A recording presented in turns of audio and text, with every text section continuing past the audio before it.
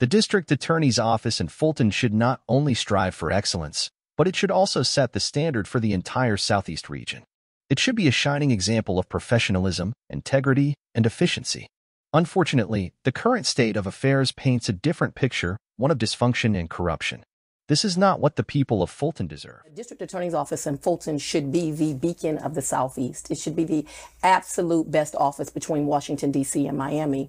And right now what you have is an office of dysfunction and corruption, and we deserve better. And I am the right choice to improve it. You have a DA sitting there that doesn't have the qualifications and the experience to do the job. What I can guarantee you is with my reputation, with my community ties, I am going to be able to attract the best and the brightest minds to that office. You're sitting with someone today that actually wants to make a difference because they deserve a DA that won't have sex with his employees, because they deserve a DA that won't put money in their own pocket when it should go to benefit children, because we deserve better.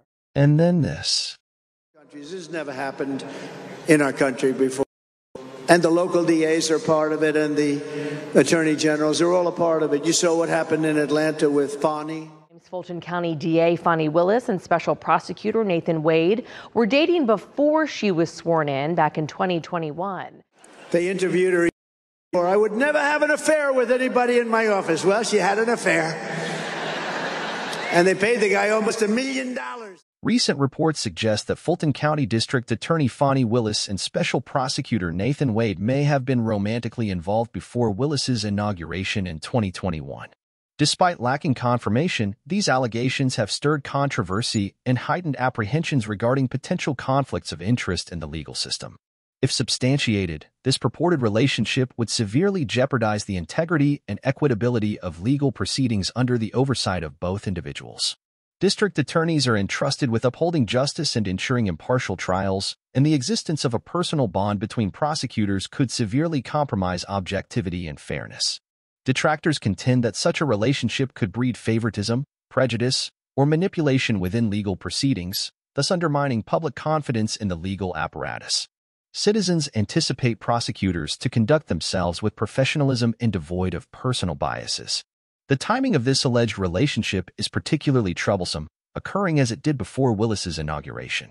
This raises suspicions about Wade's potential sway over Willis's campaign or the appointment of her special prosecutor. Should Wade have played any role in cases overseen by Willis or influenced her prosecutorial judgments, it would undoubtedly constitute a conflict of interest. Willis and Wade are duty-bound to address these allegations forthrightly and elucidate on their relationship, if any. They must provide assurance to the public that their personal affiliation did not compromise the integrity of their work or the fairness of any legal proceedings. Ultimately, if corroborated, the purported romantic liaison between Willis and Wade casts a dark shadow over impartiality and fairness in the legal system. Thank you for joining us on SOVIC Reactions and Reviews. If you enjoyed our content, don't forget to hit the like button, subscribe to our channel, and turn on notifications so you never miss an update. Remember, the conversation doesn't end here. Share your thoughts in the comments below, and let's continue exploring the wonders of entertainment and politics together. Until next time, stay tuned, stay curious, keep the popcorn popping, and keep your eyes peeled.